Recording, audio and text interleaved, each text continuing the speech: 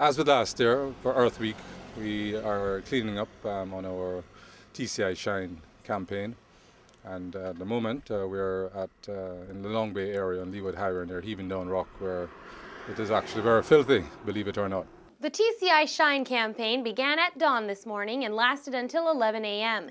TCI TCHTA members and TCI residents alike rubbed the sleep from their eyes to participate in cleaning TCI roadways in celebration of Earth Day, an international day put aside to honor the preservation and protection of the Earth's environment. The DECR, in collaboration with TCA, we are working here in Providencial, but at the same time, we have tried to expand it throughout the other islands. In Grand Turk, we're doing beach cleanup along Palm Grove and other areas, and also Grand Turk, after that, they'll also be doing a tree planting on Lester William Park to commemorate this day. On South Caicos, there also is a cleanup campaign happening down there, looking at cleanup around the coastal area, the docks. So this is a national cleanup campaign that we're trying to initiate here today on Earth Day.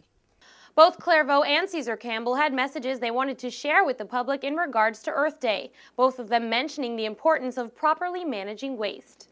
But most importantly, the message should be that we shouldn't be littering, and as much as possible, if there's the laws out there, I'm begging that someone enforce them, because this is ridiculous. So much garbage out here, it don't have to be. We have to enforce our laws. I would encourage and urge the community to clean up the areas they live in or work in, particularly businesses, because they do contribute to the garbage here.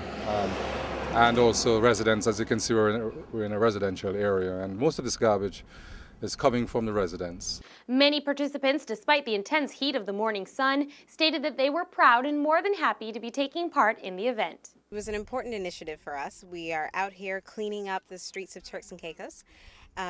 We are so proud of the island, and it's important that we keep it clean. So how's it going? Is it rough out here with the sun shining down? It's certainly hot, but we're enjoying every moment of it. It's good fun. Hard work, backbreaking, but it's easier when you're with Miss Earth, so with Alison Capron, so it's making it easier for us.